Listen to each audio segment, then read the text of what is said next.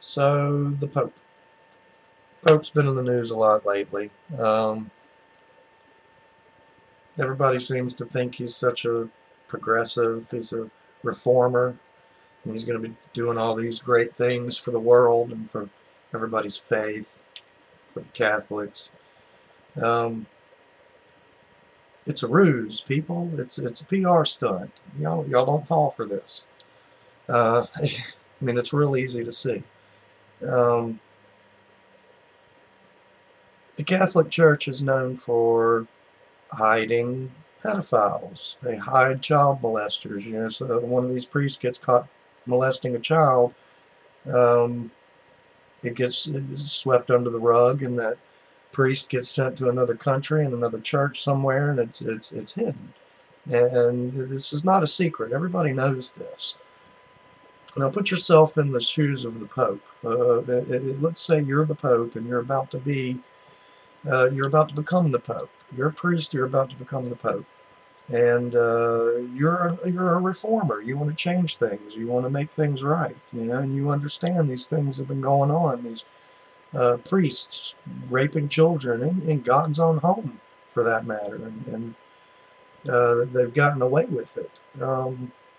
Any moral person, their first job would be to make sure justice was received for those children. And that has not been done.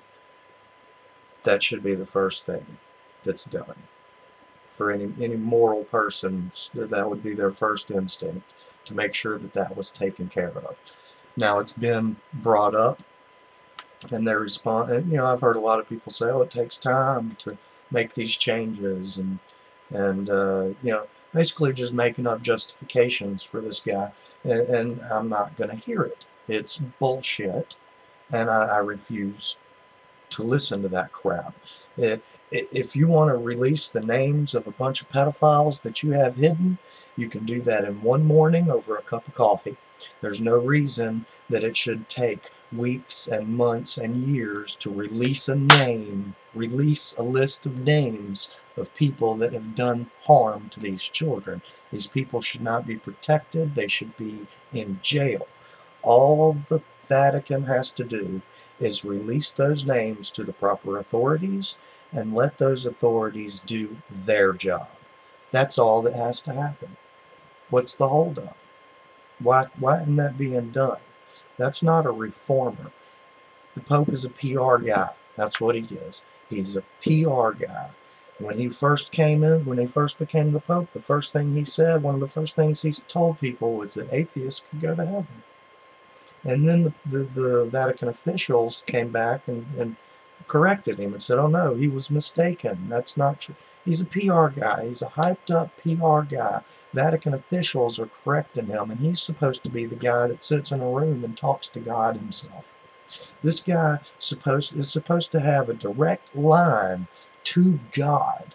That's what the claim is. He sits down in a room and converses with God, one-on-one. That's the claim. Vatican officials shouldn't be able to go and correct him, but they do. Why? Because he's a PR guy. He's a public relations guy. That's it. That's it. And he's trying to smooth things over for the world and act like a reformer. Fuck you. I want justice for these innocent children that were raped in your God's home. That's what I want. Those names should be released, and those people should be in jail. Sorry, it angers me. My video's over. Peace out, y'all.